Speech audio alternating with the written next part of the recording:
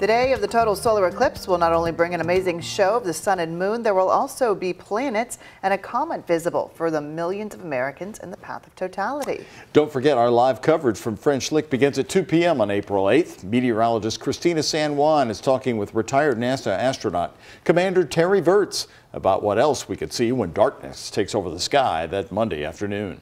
While the sun and moon take center stage for the spectacle, Commander Virts told me the solar system has even more to offer during those few minutes of darkness. Once it gets completely dark, Venus and Jupiter will be out. You'll be able to see them. There's a comet called 12P. It looks like devil's horns. Commonly referred to as the Devil's Comet, 12P Pons Brooks only orbits the sun every 71 years. You can catch it sharing the sky with the eclipse as long as you have binoculars or a telescope. Commander Virts is one of the few to witness these wonders of the solar system firsthand.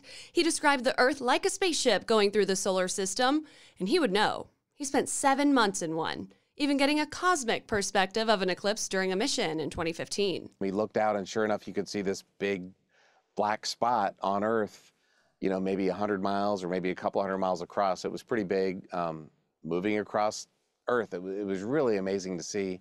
It put it in perspective that the Earth is like this spaceship going through the solar system, and there's other planets and moons out there. Now, it's not often you get to meet someone that has seen a solar eclipse from space. In case you're wondering, they didn't need eye protection since they were looking down at Earth and not up to the sun like we will be doing in less than 2 weeks. In the studio, I'm meteorologist Christina San Juan, WHS 11 on your side.